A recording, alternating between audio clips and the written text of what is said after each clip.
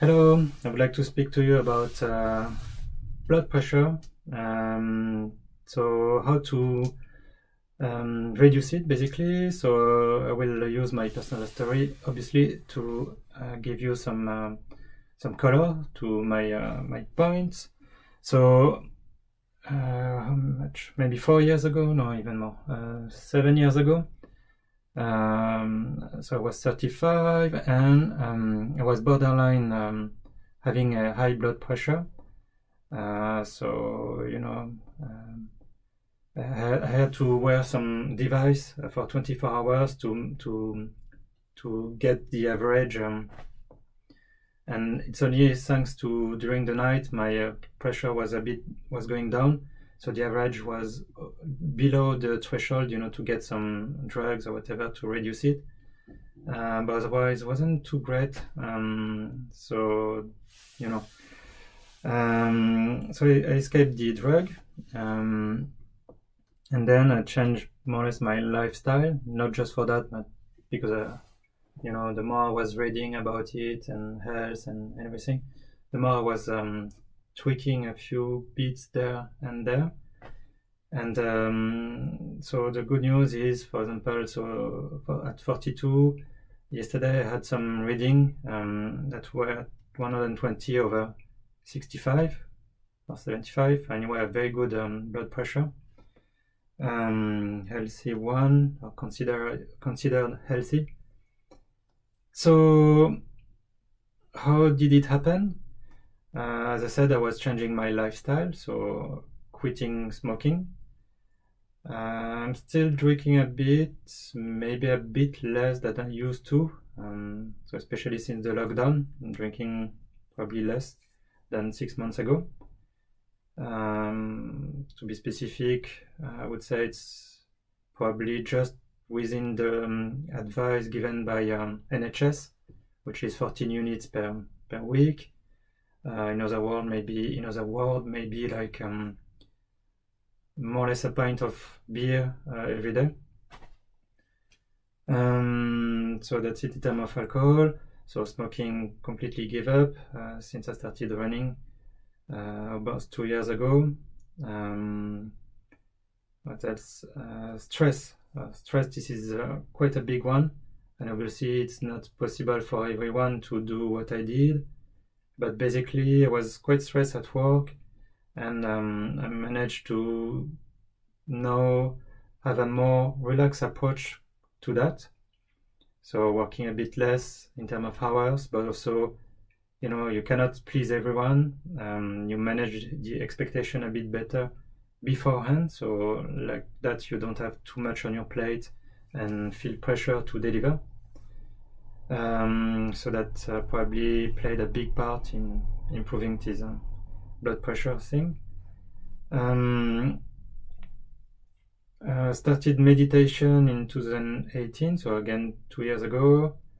I'm not regular, but I try to do that a few times a week. I was more regular when I was still going to work, because nowadays I'm working remotely because of the lockdown, and it's still going on with my company.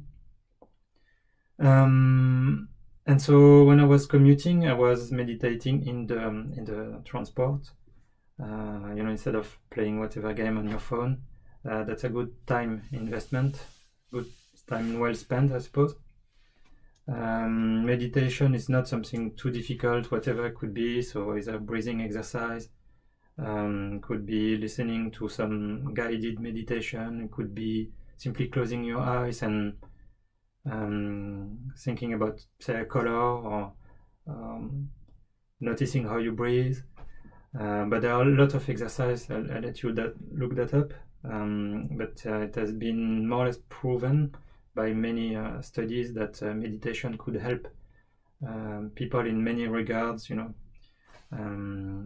could even improve the telomere, which is the length of the telomere, which could have a strong impact into aging and how young your body will technically be. So meditation a bit.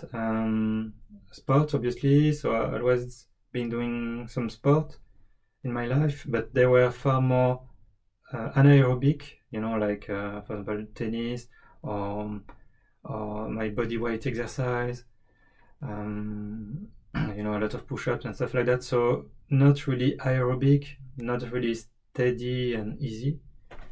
So that came when I started running, and especially that I learned that I need to go even slower and more easy that I used to do.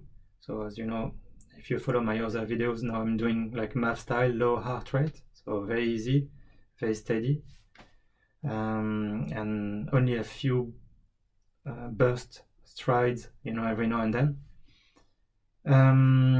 So that helped. And last but not least, so try to improve my diet. I'm still not perfect yet, but reduce considerably the refined sugar. I'm trying to avoid meat and dairy as much as possible. So I'm not vegan, but I try to be as often as possible. So for example, nowadays I probably, out of 3 meals per day, 2 of them would be vegan. What else? So yeah, that's it. And last point I wanted to say, blood pressure in itself, I don't believe is a disease. Is more like an adaptation to your environment. So say for example you're doing a heavy squat, take your blood pressure when you're pushing, you can imagine that the blood pressure will be quite high, and that's just because it has to adapt to the stress you're putting your body under.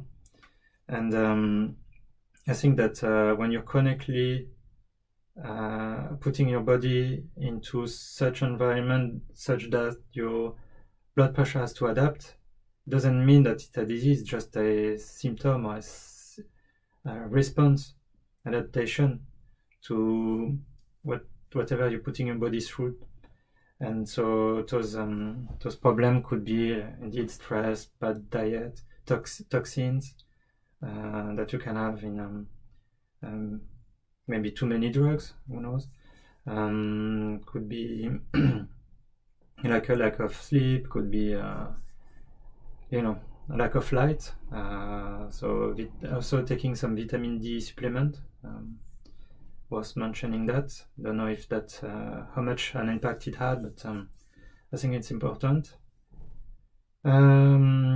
So what matters the most anyway is to have a lifestyle that is as close as possible to targeting those main pillars, so sleep, stress, or avoiding stress, diet, and exercise, so 4 pillars.